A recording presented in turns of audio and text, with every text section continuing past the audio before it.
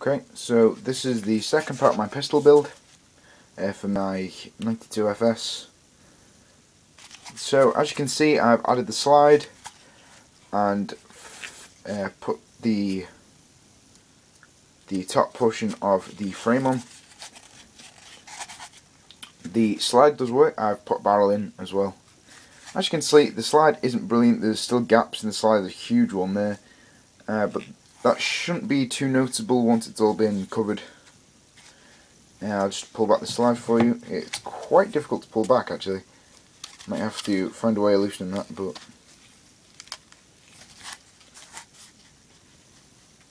okay. So that's as far as it pulls back.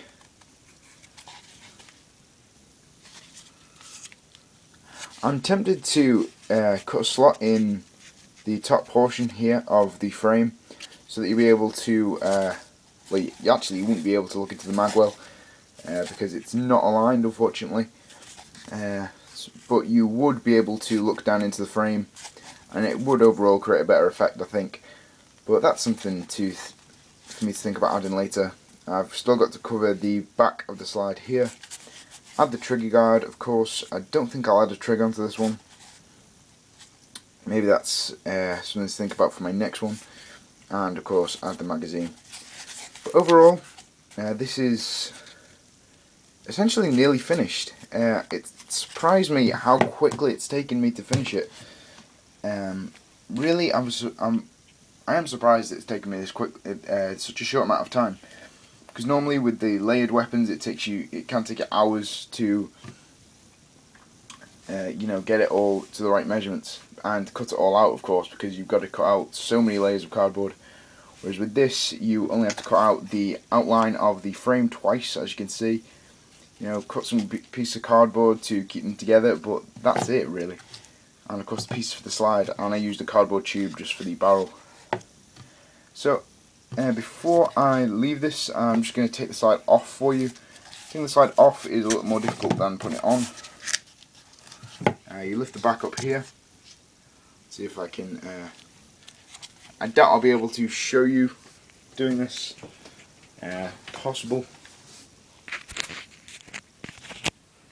Doing this on an iPod camera, so this is pretty difficult to show you exactly what I'm talking about.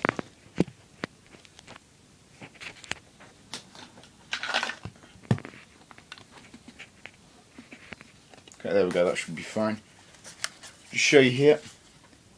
So you pull the front up and push this forwards, bring up, and slide just slides off the front there to leave the barrel exposed here, and that's the slide overall. I'd say the hardest part of this was cutting the slit in the slide. That took a long time. Obviously the pieces on the side are going to be quite fragile, but overall it was quite easy to do compared to layered weapons. Surprisingly, you'd think it would be a lot easier just to stick a few layers of cardboard together, but really this was a lot easier, I found. So I'll definitely be using this method for, I'd say, most if not all of my props in the future. That's just a little portion there to guide the slide back. But really, that's turned out even better than I expected, really. So, thank you very much for watching, and goodbye. I'll post another video once I've completed everything and covered the gun entirely, so thank you very much.